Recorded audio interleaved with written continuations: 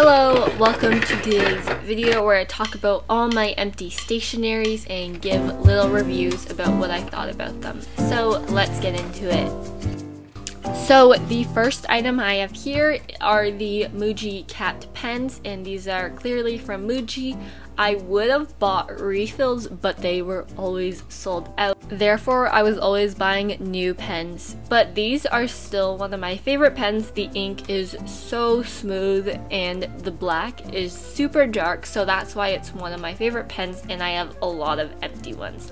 Next are the Muji retractable ones, and these ones are pretty good. They have a nice grip, but I don't really buy them because they are more expensive than the Muji capped ones. So I only had like 3 of these, and the grip was kind of hard on the cylinder body, but on the retractable one with the grip it was very nice, but it always kind of turned brown, and you know, that wasn't really nice. Plus there's no more ink.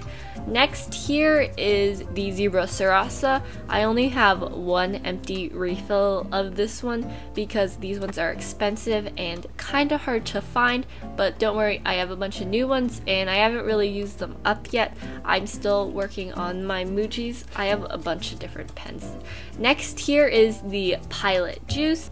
This pen is very similar to the Zebra Sarasa, and I bought it in like a set of a bunch of colors. Next are these blue Muji pens. These are very normal gel pens. They write smoothly and they just are very nice in general. Not really anything special about them. But the Jelly Roll white pen I think is a really good pen just all around for white pens, and it's very dark and smooth.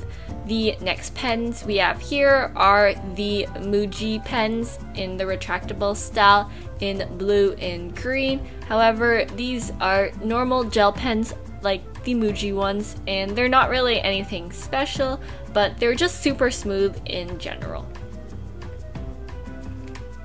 So this next pen is this Desserts pen. It's a very generic pen, but I did love using it to do my homework. So like I would have this notebook and I would just like write it all down in this black pen because it was super thick. But I'm just swatching another black marker to show you.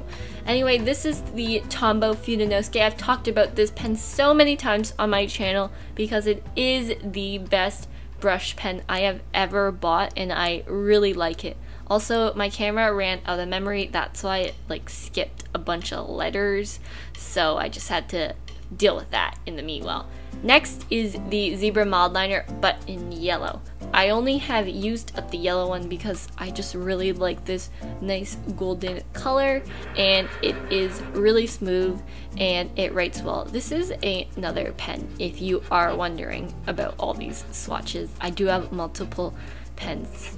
Anyway, that's the end of the video. I hope you enjoyed this review of all my empty stationery, and I hope to see you next time. Bye bye!